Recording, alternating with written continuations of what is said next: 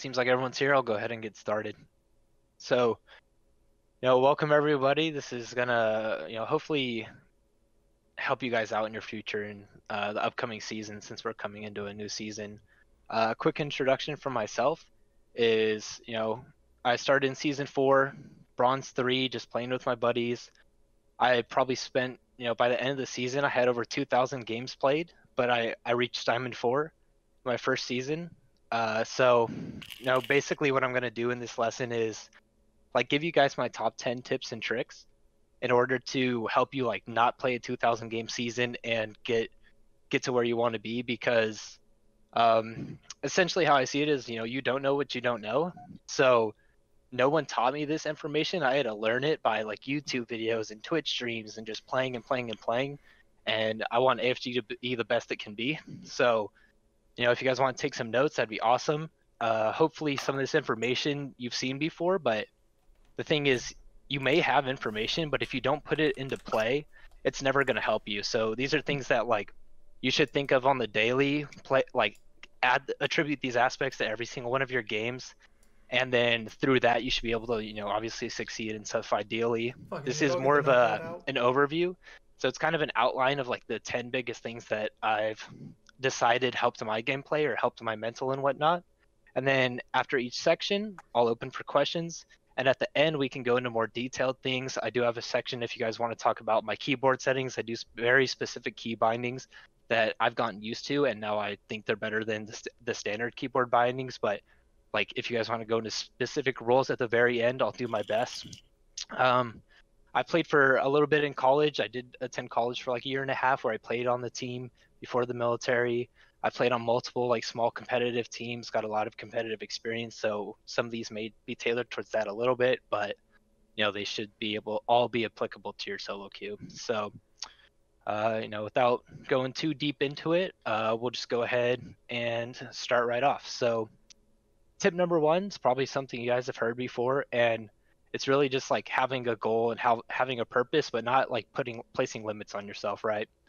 So what I wrote here is basically if you're silver and you want to be gold, you should try to achieve the level of platinum, and hopefully these tips help you get there, because there's not that much of a difference in those levels compared to what people may say. And just basically that same perspective. So having a goal is always important, because then you can set check marks to reach that goal, and by the time you fill up all those check marks, you're going to be there before you know it. And in my opinion, if you can get gold, you can get platinum. So, just don't limit yourself. Keep that mental ambition or whatever you want to call it, and keep pushing forward. That's a general tip. I'm sure that's very obvious for some of you. So, I wouldn't doubt that's the first time you thought about it. And you're like, oh, this is going to be how the whole brief is going to be. But we're going to get into some more advanced techniques later. I just want to set the pace.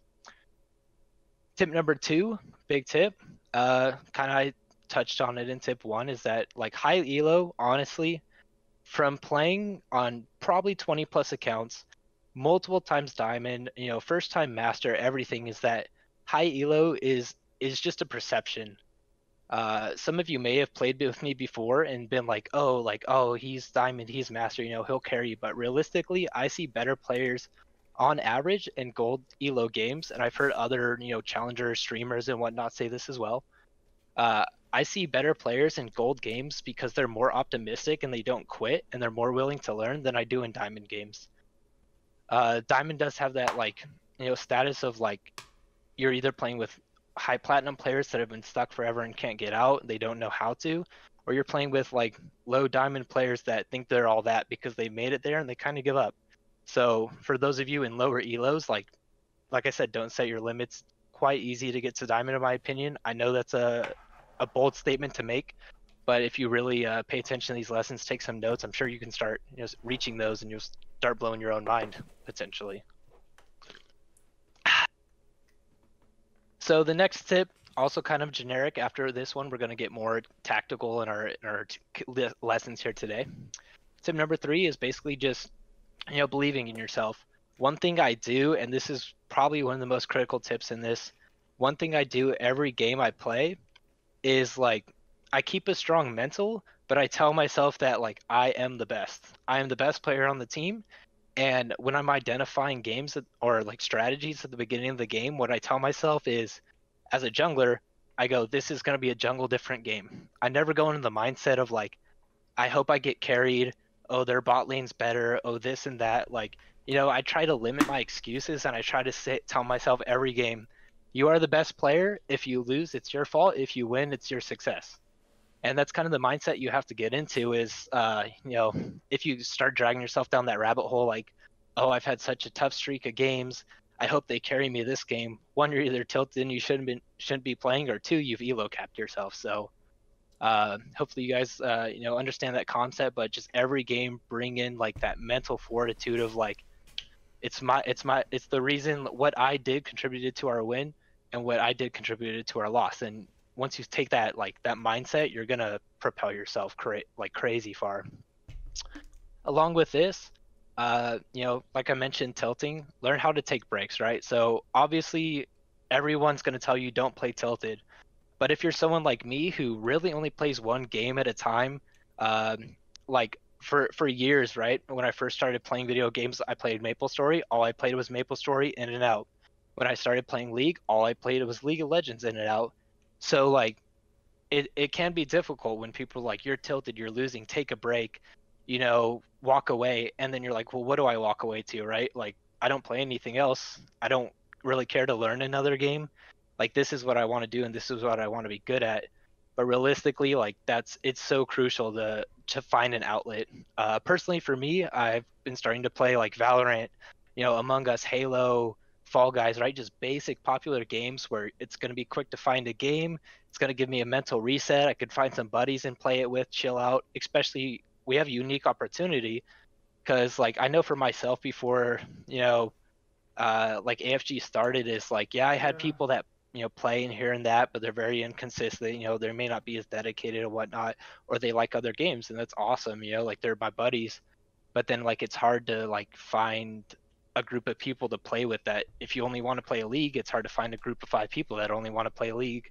But through AFG, we have that like amazing opportunity to just post in the chat and be like, hey, you guys want to play some normal games? Like I can't play ranked anymore. I'm gonna lose my mind. I'm crushing my elo. Do you guys want to play some games? And nine times out of 10, there's going to be someone like, yeah, let's jump into Discord and go chill and relax. So I think that's a pretty unique opportunity we've been presented through AFG. So something you guys should utilize. But yeah, just if you guys don't know, the more you lose in ranked, the deeper you dig the hole in your MMR, it's just exponential, right? So if you lose one game, sure. If you win one, maybe it evens out. But if you lose two, it impacts your MMR, but not drastically. But if you lose five, it's going to be like 10 Yeah. times as bad as losing two. So just things to consider. You don't want to keep digging that hole, so you want to learn how to take breaks. Cool. Any questions to this point? Awesome. So if not, silence is consent. Cool. We're just going to move on.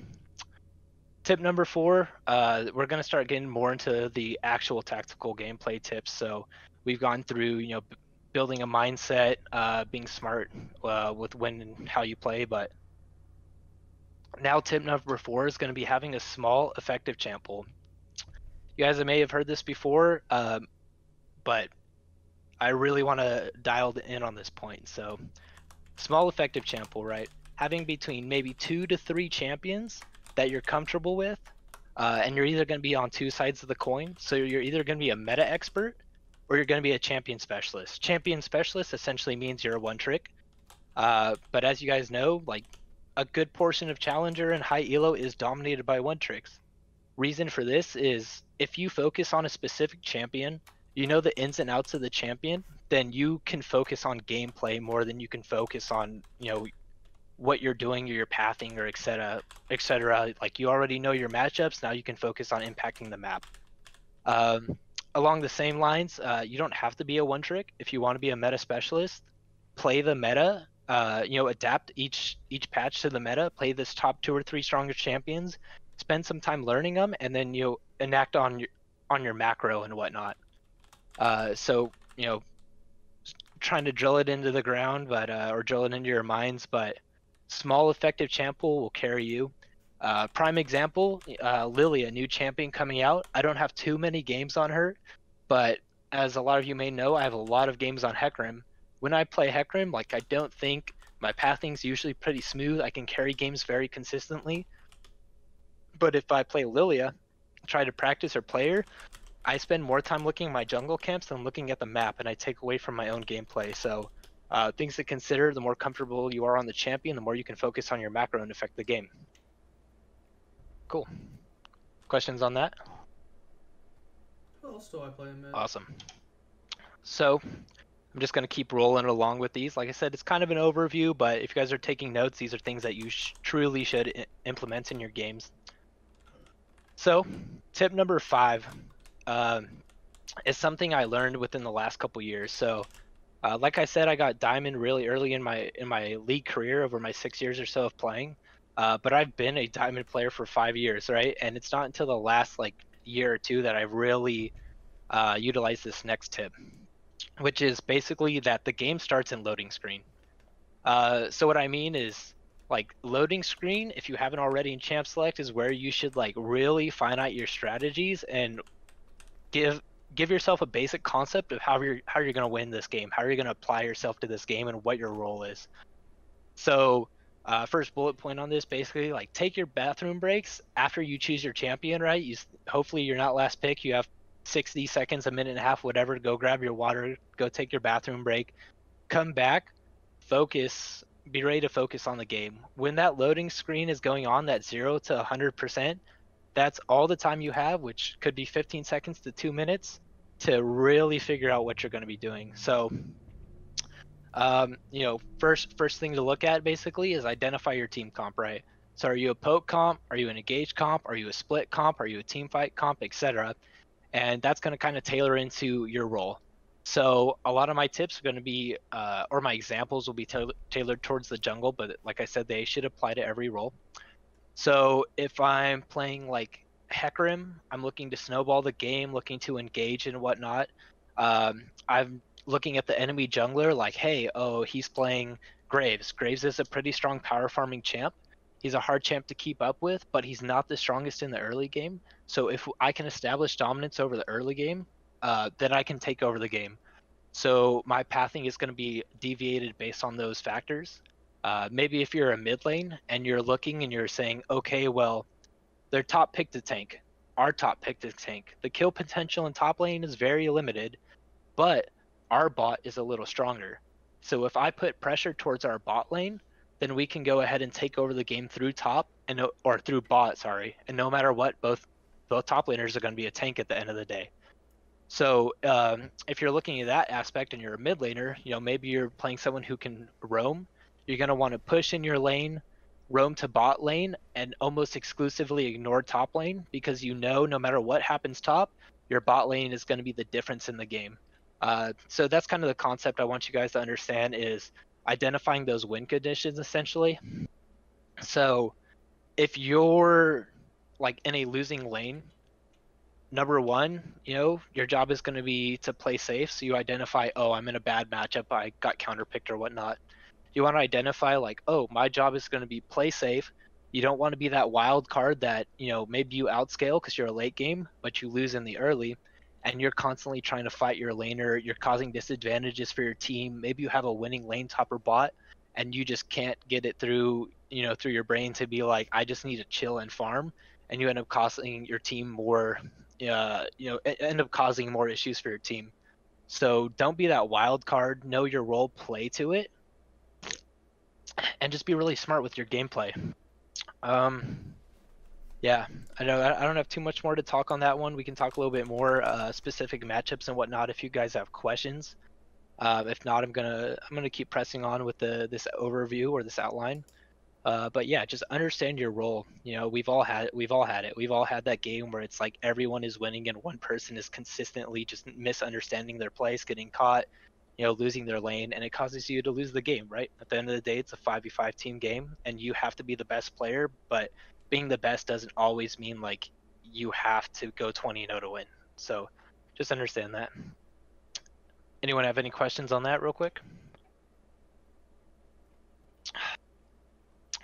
Just make sure everyone's still, still in it with me so far. Is everything making pretty much sense to y'all? Y'all maybe taking some notes? Anything too confusing, or do you need me to slow down? Am I speaking too quickly? I will say I have like one kind of question. You said, identify how you're going to win the game. Hmm. Like, what is your advice for like identifying that? Like, how do I know that Jin is better than Ornn right now? You know what I mean? So yeah, so typically some of this is gonna come down to experience, right? Like over the course of playing so many games, you've seen like, oh, maybe Yeah, pretty much. Jackson and Zach. Mordekaiser, or you can Google some of these things like it's Jackson and Mordekaiser. Uh, Typically, Jax beats Mordekaiser, and you just kind of got to understand that's going to be a losing lane. And maybe your bot lane is like, I'm not too versed on bot lane matchups, but maybe it's like I know Jin's pretty strong right now. Maybe it's Jin into like, I would say Ashe or something. Ashe has a decent laning phase, but she is typically weaker in the laning than Jin because his job is to be a bully. So you have to identify those conditions and understand that maybe your top lane's already winning, your bot lane is typically in a weaker position, so you want to focus on that lane. Does that kind of answer your question or not? Let me know if I need to clarify more. No, I do think it just comes down to experience, like you said at the beginning. But I Right. think personal research is also pretty big. Absolutely. Like I said in the beginning, hopefully these tips tailor down, the amount of games you guys have to play in a season. But like I said, I did have to put in, tons of YouTube research, Twitch research, watching things, looking up articles to understand some of this stuff. So some of it is just personal experience and doing the research yourself. But there are general things we understand as players. So like, you've probably played enough games to see the two champions play against each other in the role at least one time, arguably. Maybe not, maybe so, but if you misidentify your win con and you lose that game, that's things you should be taking note on. So maybe in that same example, you think, oh, Mord Jax, well, Mord's a pretty strong champion. Maybe Mordekaiser wins that matchup, and he ends up losing it. Well, that's something you should be taking notes on, like a personal notepad or something to help you remind you, or just mental notes, like, hey, next time I see this, you know, understand how it goes. That should be how it goes. Obviously, there are always variations because it's solo queue and we understand there some solo queue players are just first timing champion, they don't know and they get beat in a winning matchup, but on average we're looking for consistency. So understanding trends and understanding matchups is going to be more consistent than betting on the stats of your player. That's also why there are one tricks in challenger and there are one tricks in gold, because the one tricks in gold, even though they have so much experience, they still may not be identifying matchups properly or knowing how to play their lane. So that's things we're trying to help everyone out with. Cool. Any other questions? If you guys do have anything, we can go back over these questions at the end. I don't claim to be a professional coach or a challenger player. These are just the things I'm trying to focus for AFG as a whole to get better. And if I'm misanswering something or not answering something completely in your opinion, we can talk about it after, bring in more expertise, some of my resources, and we can try to get a better answer. Cool. So going into my next point, so this is going to be tip number 6, essentially wave management. So understand management from the first minion to the last. Wave management is incredibly crucial, especially in lanes such as bot and top excuse me, are even more critical. Mid, obviously, wave management is still a big thing, but the most abusive way you can, or the best way you can abuse like a player who you're outmatching is going to be through wave management. So there are a lot of times I see players in like high diamond or mid low high diamond whatever that do not understand the concept of a basic freeze. And this is why I think gold players are just as good as diamond players. Is because I will go in a gold game on a Smurf, see a gold player setting up a freeze. I'll go into a diamond game the next game and seeing both players just walk in a lane and immediately start smashing minions into towers or just trying to like push. They don't really understand the concepts. Um, so wave mechanic, wave manipulation, there are a lot of good YouTube videos out there. I'm not going to go too much in depth on it. I do have a guide, which, if you guys want, I can post into the general chat. I know wave management has changed just a slight bit because I believe now cannons don't alternate in this patch. I think that was a patch note. I believe they come out on both sides every time. So I will post my guide. Just know it's going to be a reference only type deal. But the really the things I want y'all to focus on when you are like learning wave management is freezing and pushing, whether it be slow or fast pushing. So how do we use this to dominate a lane, right? So I'm a jungler and I know the basics of wave management. That's why I'm not claiming to be an expert, but I do top from time to time. I do mid from time to time. I play essentially every role here and there at a decent level, and I've noticed that throughout, like all the way up to Diamond 2 or so, I've noticed that people do not know how to respond to a freeze. If you Yeah. know how to consistently set up a freeze, you can almost guarantee like a 20, 30, whatever CS lead on your opponent in every single game you play in an even matchup. And what I mean is people are naturally like scared to fight at lower elos. They're either over aggressive and they punish themselves, or they're afraid to like commit. So in most cases, all you really have to do, understand if you have like a 4 minion advantage or so. There are different ways to set up a freeze, and there are different spaces in the lane that help pushing and pulling. But at the base level, if you have like a 4 minion advantage, you can set up a freeze. Since, like I said, most people just run into lane and start slapping minions and trying to push them at you. And if you can know how to properly hold that freeze by dragging it in and out of the bush, then you immediately gain an advantage. Number one, your enemy laner is probably going to be confused. They're probably, if there's someone inexperienced, going to start to panic, and they're going to start walking up to your tower, maybe trying to, break that freeze, or they're going to be spamming their jungler. Essentially, they're going to start annoying their team, and they're just going to start having a meltdown, and it happens very consistently. And the second you beat your opponent mentally, then you've beat them, mechanically, everything just falls in line after that. So 90% of games that I've played in another lane, whether it be diamond, platinum, gold, silver, I've maintained a freeze for at least half of the laning phase. It's like I said, they just want to go in and push the wave. So taking advantage of that mechanic when you're young and still like at a lower rank position is gonna like help you climb exponentially. Part of the reason is efficiency as you climb up the ladder is really what's going to carry you in terms of like value for your elo. And it's very simple, right? So the more gold you have than your opponent, you're going to be stronger, just naturally, right? You don't want to go into a team fight with 3,000 gold on you because you're going to be weaker, whether you have a kill lead on your opponent or not, because you haven't spent that value, you haven't attributed that value back into your character. So wave management is massive. If you know the basics of a push or a pull or whatnot, it allows you to get off better recalls. So maybe your opponent just just reset. The wave is pushing into you. You want to tailor that wave in a more advantageous spot so that they have to waste their teleport to get back to the lane or the wave rather than rather than walking back. And maybe you can take that nice casual walk back to the lane, come back to your wave because you've set it up properly, and now you have that TP advantage from your team, right? So everything attributes to making small advantages for yourself, which snowball throughout the game.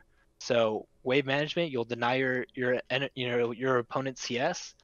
You'll put him into a panic. You'll put your team into a general like better standing spot. If you're holding freezes, especially in like the top bot lane, it allows for your jungler to have more potential to gank. So your team's going to get even more advantage off that. If you understand the basics of simple pushes, you can set up for objectives like dragon and whatnot. You always see those games where like one top laner's like smacking a wave while the other top laner just walks down. That top laner's probably set up a push. The other laner's responding to it, and now you have a 5v4 team fight advantage. So just something I'll post the guide in the chat later.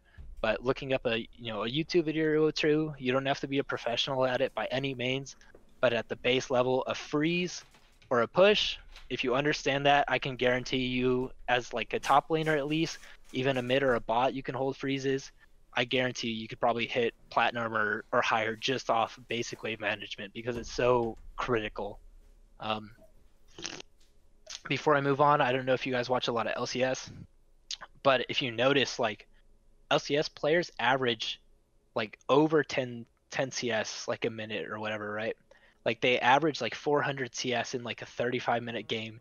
The reason they do that is because they are incredibly efficient and they're amazing at their wave management. They don't let waves hit towers because the second a minion dies to a tower, that's gold and experience off the map. Experience is worth its weight in gold, and gold, obviously is going to tailor towards success and help you carry these games. So I strongly recommend looking up basic wave management guides, YouTube videos. Like I said, I'll put mine in the chat, and I can guarantee you, if you guys understand the basics now, you will just skyrocket past your opponents. I don't want to go too in detail because that's a whole lesson in itself, but I really just want to, for today, get these concepts across. Does anyone have any questions? I know it was a kind of a longer thing. Cool. If there are no questions. Aren't there times to freeze versus push though? In lane? So like if you have a poke lane, don't you want to keep it more towards their side versus an all-in comp? You want more towards your side, right? Right. So each matchup is going to designate, different concepts for what you want to do. But as a general rule of thumb, and some people might hate on me for this, but as a general rule of thumb, you can most likely set up a freeze in any matchup, and until you get to like diamond elo or so, that freeze is going to be a lot more reliable, right? Because it's easier to hold a freeze and deny a wave than it is to know the ins and outs and perfection of every matchup. So for someone who's just learning, like a freeze is the best thing you can do in most matchups, but with someone who's more experienced, yes, there are going to be times when you want to shove, when you want to pull back and whatnot. But it's more of a case by case basis.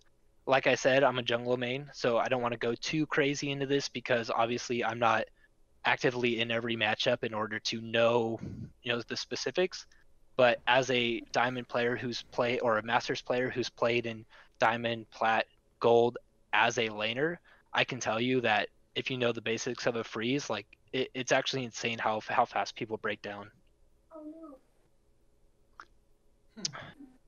I know that doesn't answer your question directly, but hopefully it gives some concept. Yeah, no, that's good. I mean, it's almost impossible with the time we have to be like, oh, this is a situation you want to freeze. And this Exactly. is a push, so. Exactly. That's going to be more of a one-on-one thing. If you guys don't know about this spreadsheet, we do have a spreadsheet with people of all roles and all skill levels that offer mentoring services. I offer for the jungle. I will offer for mid and support. But if maybe you're a top laner, you're looking for specific matchups.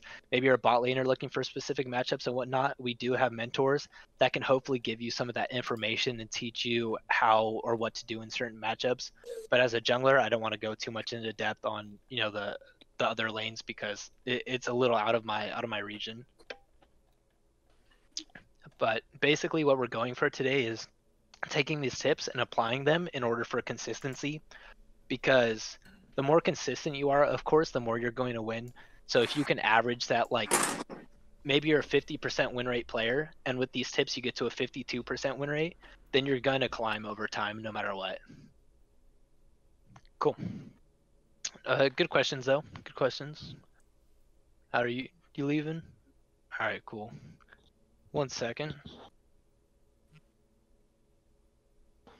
All right, so let's go into, where are we? Okay, tip number 7. Getting towards the end of this, another bigger concept. So tip number 7 is going to be essentially vision control. And if you guys are all looking at the stream, you may see I have a map up. I'll give it a second. I'm doing well. How about yourself? Hey, Gerb, you're unmuted. Can you mute yourself, please? Actually, I'm just thinking of that. Okay. Go ahead. All right, awesome. So tip number 7, vision control. As you all know, wards are extremely important. Staying alive is ridiculously important. And I'm going to give a quick, like, 10-minute, maybe 10 or less minute example that I've given to multiple teams in the past on how I understand vision and how, as a jungler, I can give you perspective on how to survive your lanes. What gate they were. All right, so let's see here. Can you guys see the map? Can you see my mouse? Yep. All right, awesome. So this is a nice tool I like to use. It's a Rift Kit. It essentially gives us a little, our mini map blown up a little bit so we can get some information on it. So we're going to start with some another concept. So essentially, from the perspective of a jungler, I'm going to teach you guys how to stay safe in your lanes through proper wardage and through techniques I've seen. So we're going to assume you guys are playing blue side for this, and we're going to assume that I'm a red side jungler. So I'm going to draw some lines and then I'll explain them in a second.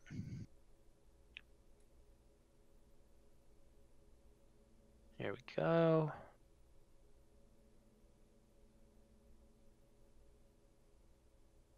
All right. So right now these lines may not mean anything to you. Some of you may be on track with where I'm going here. Essentially, these are lines 1 through 7, right? So there's 7 lines here, and each line represents a route of a pathing for a jungler on the most basic level to gank your lane. And we're going to talk about how to minimize these, starting with top and going through bottom. So route number 1, jungler coming in through red side, he wants to gank top lane. Let's say in the case of maybe it's a Rengar or someone who is good ganking through the lane, which is something you guys should try to identify in the champion select like we discussed earlier. So lane 1, very basic through lane through these bushes. So how do we stop this, right? Well, we typically are going to have 1 trinket and 1 pink on the map at all times. And if we're constantly looking at our map, we're going to try to gather as much information as we can. Tracking the jungler is a role that's individual to every player on the team. It's not a jungle to jungle thing. It's something I like to stress is everyone assumes if a jungler shows up out of nowhere, it's the other jungler's fault for not finding him, when there may have been information presented on the map throughout the game that you yourself could have identified. So maybe we've just seen the jungler around the top side of the map for this example, right? So let me grab the jungler. So maybe we've seen we have some information or some strong suggestion, like his blue side is clear, so he's probably killing his red side. Maybe you're getting pushed in or something more susceptible to a gank. So he's looking to gank you through the top lane. First, to mitigate this first top route, what we're going to do is take our trinket and we're going to try to place it in the furthest bush in the lane. What this does is it gives us preemptive information on that jungler, and you can use these wards and these vision techniques to waste the jungler's time, which in terms of efficiency, like we mentioned earlier, is going to critically stop that jungler from being as effective as he can. It's going to hurt his game a lot. Essentially, if you can waste the other jungler's time while your jungler is farming or taking an objective, your chances of winning the game, increase exponentially. So to mitigate this first route, which is a basic through lane gank kind of setup, is you want to get your trinket, if possible, in this bush right here.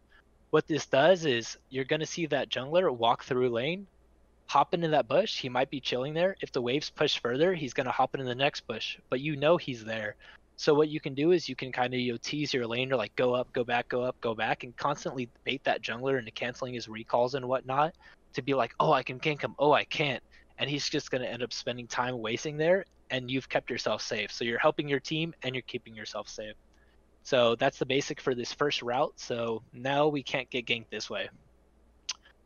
This is a team concept, so if you are playing 5v5s competitives, if that's what you guys are trying to get into, as a team, if you do some of these basic wards for the laning phase, and you like crush every avenue that the jungler has to gank, then you guys are going to have a very easy, very safe time just farming up, scaling, doing your thing, and playing your 1v1s. So now the second avenue of approach, or one of the most consistent routes for a jungler, is going through this bush, coming up through river, and trying to gank you through the river. This is going to happen more times when maybe you're getting pushed up. A bush gank isn't going to make much sense because they can't get in it without being seen by the minions. So this is where you're going to utilize your pink ward the most. So I always recommend having a pink ward on the map and one in your inventory. The concept I like to present here is a lot of people say, oh, well, I bought this, so I didn't buy a pink because, whatever reason. But in an even game, vision is going to be worth as much as items and as much as pressure. So I like to think of it as in like, if you die because you have failed to ward your lane properly, you're going to give the enemy team 300 or so gold, right? Give or take.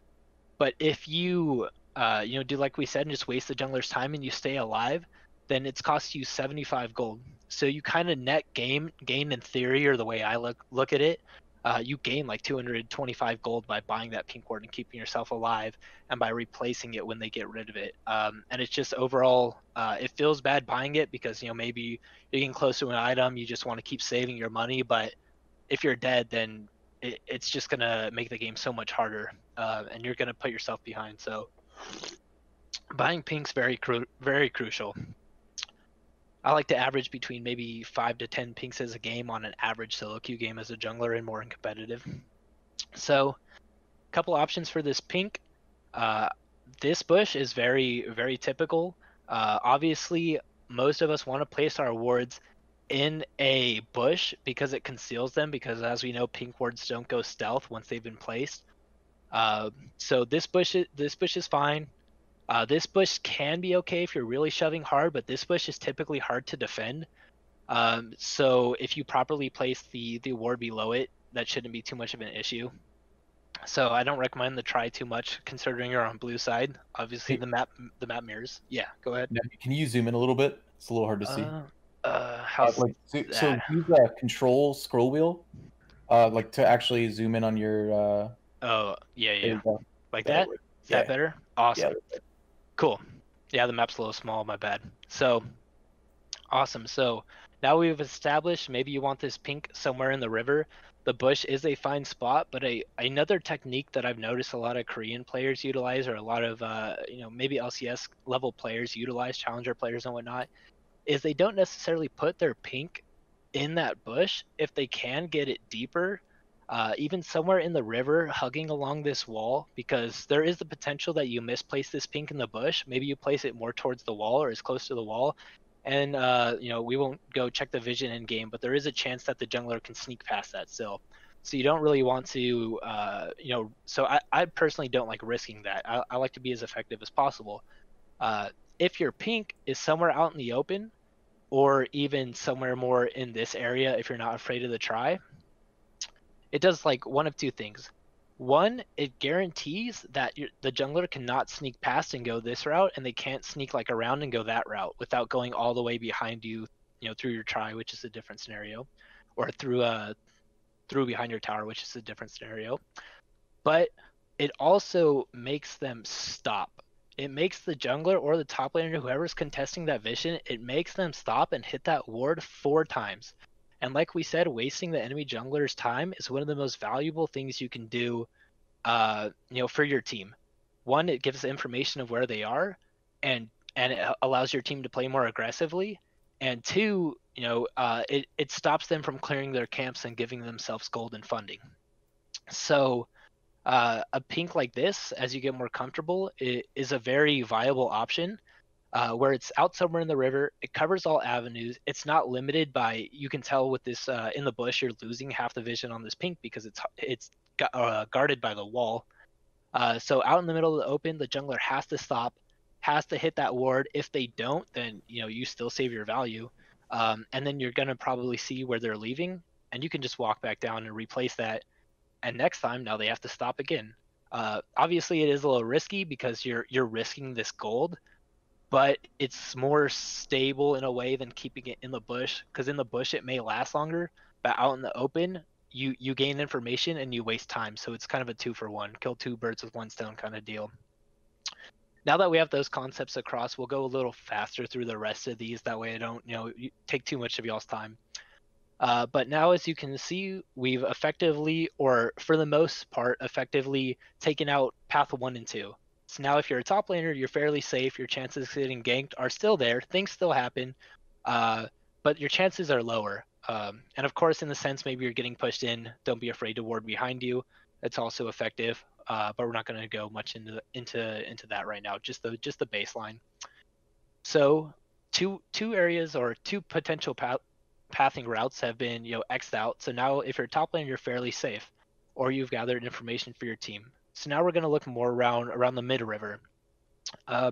Mid's a little more difficult because there are many avenues of approach. They can go through here behind you, they can go through the bushes, but there's still ways to mitigate this. So if you're maybe in a losing matchup and you don't have the ability to go too deep, very basic wards, very close wards, the ones we all know true and dear.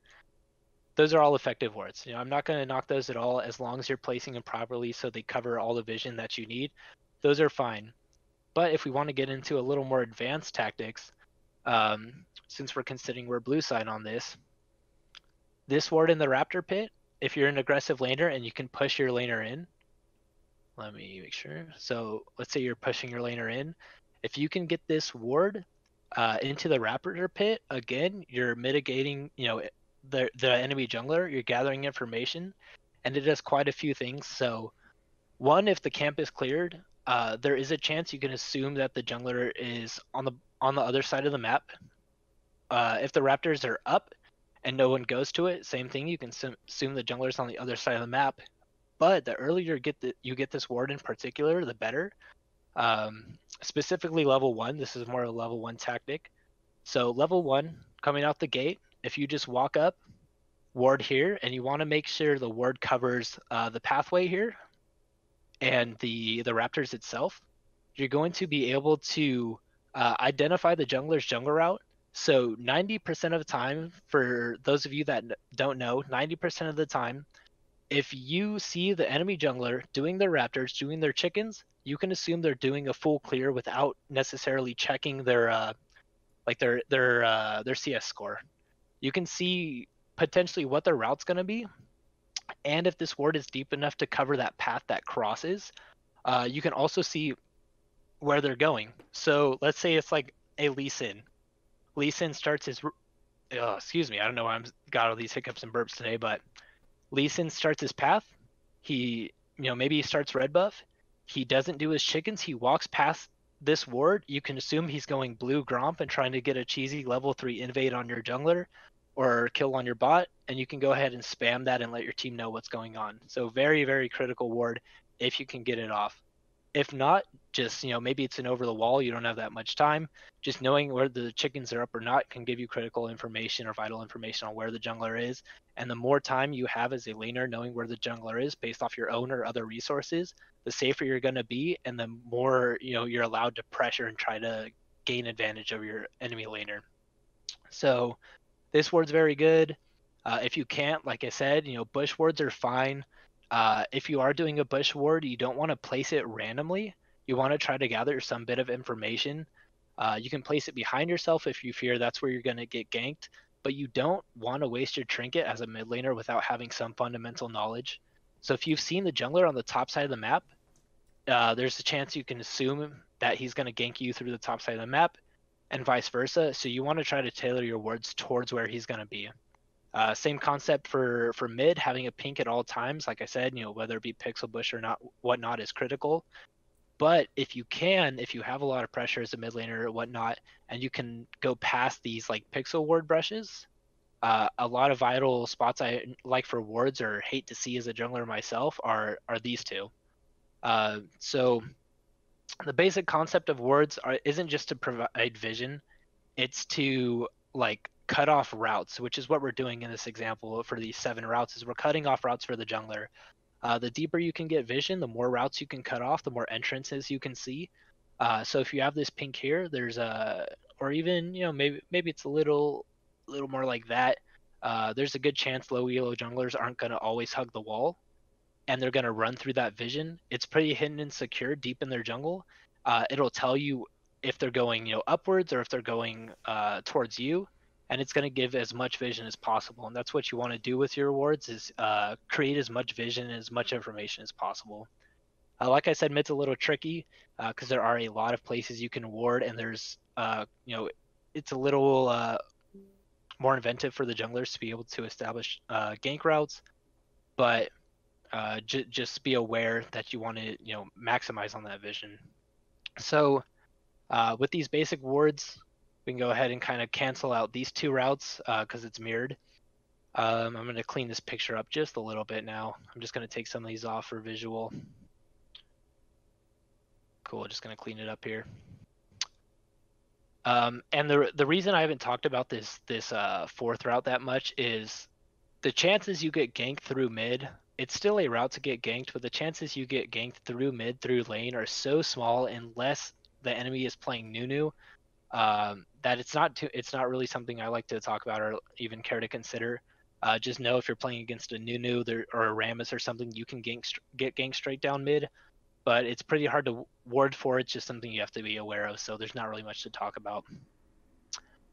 Going into the last couple routes, specifically the bot lane, the benefit of being a bot lane player is if you can coordinate with your support, you have double the wards that every other player has in the game in order to like successfully survive ganks, right? So just like I talked about with top lane, considering you're a blue side player in this scenario, furthest bush, same concept as top lane. Furthest bush, best protection from lane ganks. Fairly simple. We've talked about it once. I'm not going to repeat it. Next, the try is effective for your pinks if you want them concealed. And these are very very overused wards, but they do present a good good base foundation for vision. However, if we want to get a little more advanced into it, let's say since you do have two trinkets in the bot lane, if one of you can ward this bush, this lane bush, and one of you can get your trinket deeper into this, deeper near like the dragon pit, you guys can potentially see people coming over the wall with a bomb plant. You get a lot more vision from this route coming in deeper, so you're kind of mitigating this jungle route in itself, and you're going to have more time to react. So you want to give yourself as much time to react as possible. And that's why I see a lot of people go and drop wards, like instead of this ward right here, they'll just drop it like here as close as they can in the bush because they want to be quick about it. But in reality, the difference in here to here is a few seconds, and a few seconds of League of Legends can mean life and death, right? It can mean gold for the enemy, or it can mean survival for you. So I personally prefer this bit of deeper ward.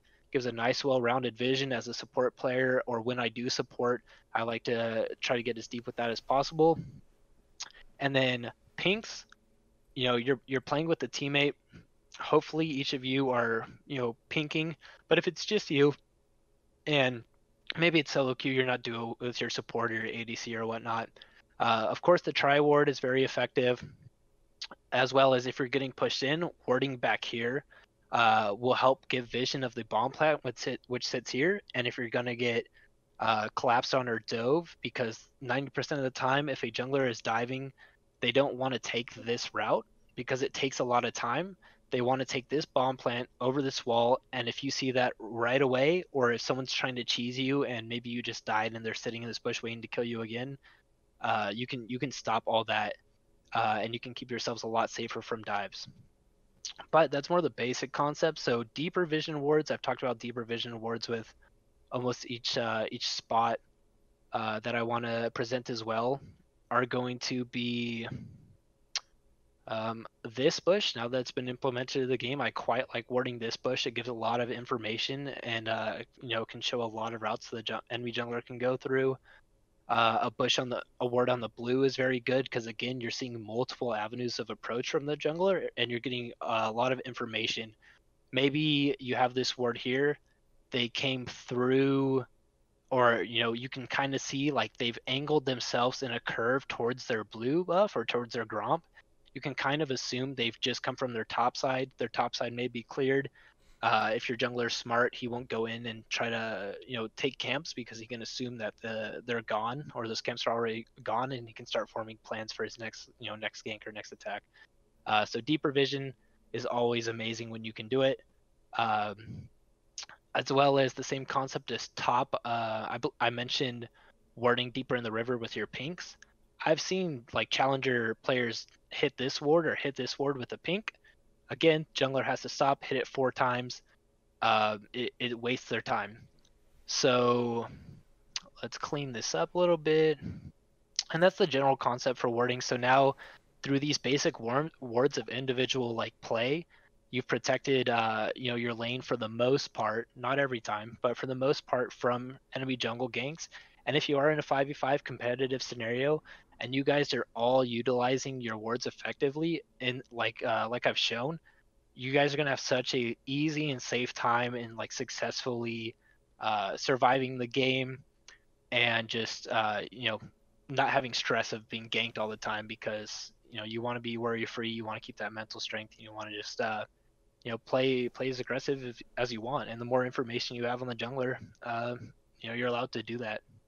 So summary, we've basically mitigated gank routes 1 through 7, which are all the basic paths the enemy jungler can take to hurt your lane. And if you're doing this as a team, it only takes what we showed, maybe like 1 word from each. The jungler can utilize his word for objectives, so maybe 3 to 4 pinks and 3 to 4 trinkets, and you can essentially like have a 70% like survivability rate in a lane, is how I would assess it. We do have another concept to cover on this map. It's going to be a bit shorter. I know that was kind of long and lengthy and whatnot.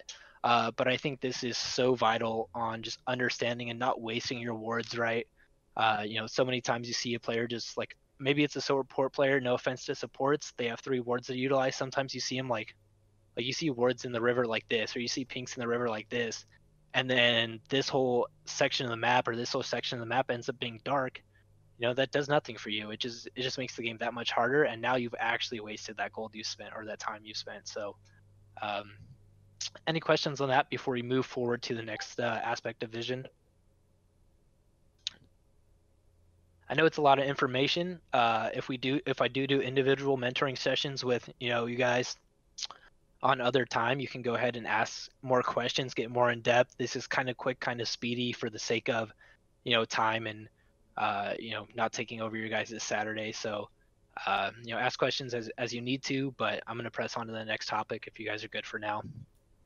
Napkin, just a time hack for you. You're at 50 minutes. All right, cool. I'll try to start wrapping it up. Yeah, we'll move on to the next we'll keep the next part for it's more of a competitive thing, so we'll keep it more solo queue for now. Tip number 8, fairly simple, quick tip: utilize your F keys, utilize your minimap, keep your minimap at a large expansion scale. Very important for junglers, but important for every role as well. The more you look at the map, the more you're going to find information, the more you're going to be able to assert your presence in the game and gain advantage. F keys in particular, start getting used to them, start practicing them, start hitting the top of your keyboard so you look around the map a lot faster. The next tip, objective setup. We kind of mentioned this with the wave manipulation lesson. It ties into the vision lesson, but if a dragon's going to spawn in 45 seconds, don't hit your if a dragon's going to spawn, don't hit your last minion in lane when the dragon is spawning. Try to set up your pushes, your freezes, whatever you're trying to do to establish that objective, your vision control. Set that up 45 seconds prior to the objective. Reset, spend your gold, get back to the objective, reestablish vision, and take it. And if you do this as a team, hopefully, or even if you do it by yourself, your objective control is going to skyrocket. As we know, dragons are very critical in League of Legends right now, so you want to be on top of those objectives. Number 10, we've kind of mentioned this already. Some of these tips kind of blend together, but like we said, prioritize your winning lanes, know your role in the team, don't be a wild card, and don't just make things harder for everyone. If you're losing your lane, that's fine. Take a step back, look at your team, try to help who's winning, and try to help your team propel. Uh, you want to be in that mindset of I'm the best, I'm gonna win, I want to do it, but don't let that take over your emotions in terms of, oh, I lost my lane, the game's over, there's nothing we can do. Try to have a optimistic and positive outlook. Understand the main character theory. We talk about this a little bit in our competitive team. At 10 minutes, you may be the early game carry. Maybe you're the Pantheon or whatnot. Maybe you're the early game carry. At 20 minutes, you're going to fall off. Now you want to start peeling back and supporting your AD carry, whoever's the strongest on your team. You want to understand how to prioritize your teammates to gain the best competitive success or the best team fight success throughout the game. So kind of a simple one, but just know your place and based on the time in the game. Know when the ADC is the person to win the team fight, and know when you're the person to win the team fight, kind of thing. And that's pretty much all I have. That's my 10 major tips. There are things we can go into after this if you guys want to know my personal keyboard bindings. There's specific things I do to set up to make it as comfortable as I can as a player, to make efficiency and my skill level ups, my attack moving, all that stuff. But yeah, that's pretty much all I have today. I'm glad you guys showed up. I'm gonna leave it up for questions, up for discussion, whatever you guys want to bring up now. If you have anything left, if you want to get into specific things after on stream, if you guys want to sit back, like I said, talk about specific settings and whatnot, we can do that. But yeah, I'm just gonna open it up for all of you, and I appreciate you all showing up. So let me know what you have. What kind of questions you guys got, if anything? So my question is, you talked about vision, right, and setting it up, being able to prioritize objectives or making sure that you don't get ganked in the late game. Now, say all tier 1 towers are gone, right? Where would you set up that vision, whether it be defensively, whether it be aggressively? Because we're talking, we have 10 total wards. If everyone still has trinkets, some are going to switch to sweepers, right? Okay. So where would you start setting up objectives? Say you only have 8 total trinkets to work with. Okay, so I do have this in the lesson plan. I left it out for the sake of time, so I don't take too much time, but I will answer your question. So we're gonna go back to the stream real quick, or back to the Rift kit. So the way I look at this is essentially there are a few lines of scrimmage on the map. So I'm gonna draw out a few lines of scrimmage real quick, and then I'm gonna point some things out once I get this set up. And there we go. So you guys see 4 lines on your map. They mirror, obviously, on both sides. And what do I call these? I call these the lines of scrimmage, or the boundaries, based on the game state, right? So the one in the river is the neutral line. So that's kind of what we talked about with establishing vision for laning phase and whatnot. This is the neutral line. Both sides are fighting for control of this area, but this is where the game's at an even state. Now you guys may have noticed that each line of scrimmage lines up with your set of towers, right? So the second line, or we'll call it the first line, and the neutral line will be line 0. So for the first line, it lines up with all tier 1 towers. Interesting, right? The second line lines up with all tier 2 towers, and the third line lines up with all tier 3 towers. So how you want to look at this is basically as towers fall, so as towers fall, the lines of scrimmage push and pull. So for example, So it's let's say you lose your tier 1 tower, then this line of scrimmage, let me try to erase it real quick. This line of scrimmage is going to push back on that sector to the other line, right? Something along those lines. So as a team in the winning state, or in the advantage, what you want to do is start pushing forward. So now this neutral line's kind of been distraught. Their tower's been taken.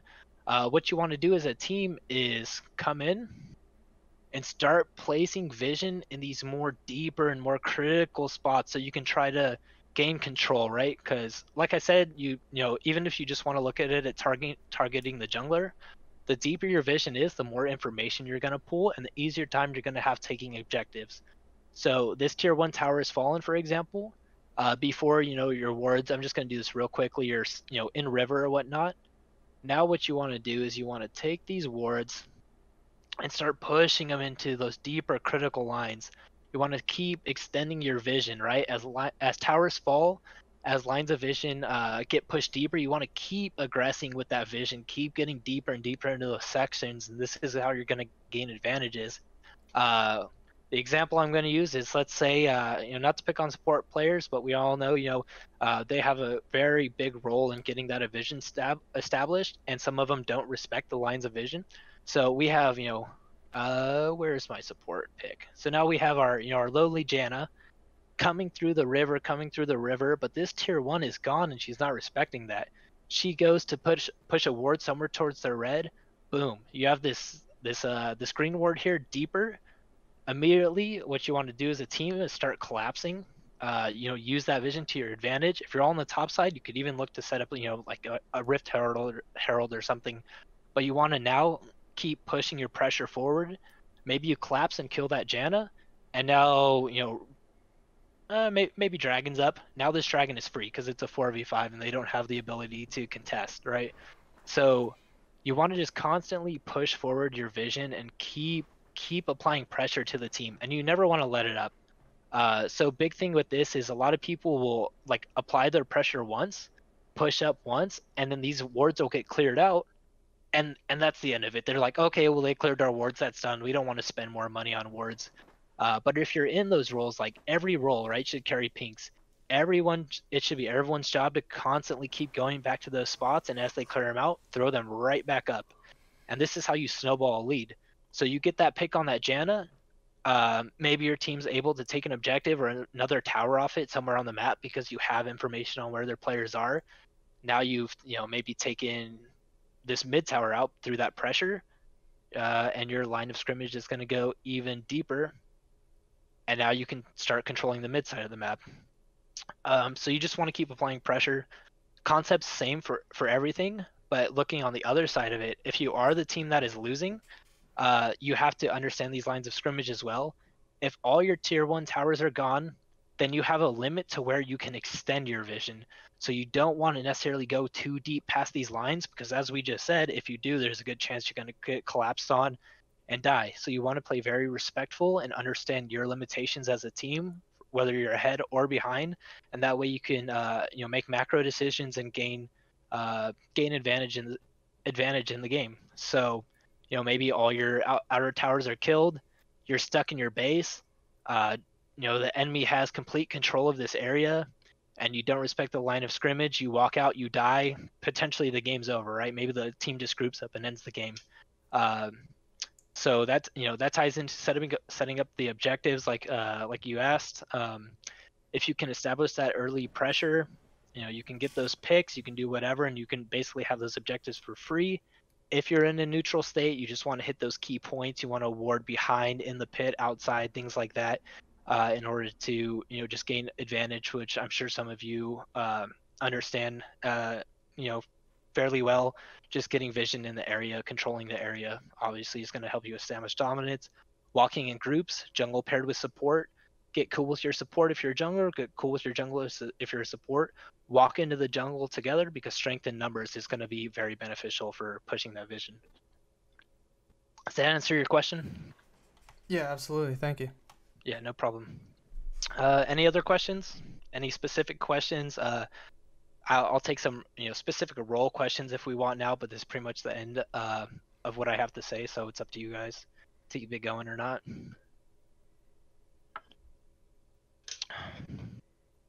If not, awesome. If you guys, maybe you guys are afraid to ask questions, that's cool. I didn't like talking that much in school either, so if you guys want to reach out to me on the Discord, Napkin, #9177, ask me your personal questions, set up mentoring sessions. I like VOD reviews and whatnot, find a game you want to talk about, but otherwise I really don't have too much more for you guys today. Hopefully you took some good notes, got some good information, basic concepts, the key concepts, and hopefully you guys don't have to spend 2,000 games a season to get your rank like I did, climbing through the ladder, trying to learn these things with no one teaching them. But yeah, that's about all I got. Give another minute or so for questions before we close it up. Hey, just wanted to thank you again so much for putting this on. Napkin, I feel like there's a lot of good info here that a lot of people will get something out of. So, and then just shout out again to everybody that's been with AFG for a while, putting a lot of work in, and the awesome community that's here. Um, there's a lot to learn. There's a lot of people to play with. So this is just the first of many opportunities. And to do stuff like this, it just takes people like yourself, Napkin, that like wants to take the time to get that information out there and really to make themselves available to make everybody better. And that's kind of what it's all about here. So Absolutely, no, yeah, it's a great opportunity for me as well, just to I like to help people and do what I can. So I like to be, I love this community. I want us to be the best we can be. So I'm always open to helping.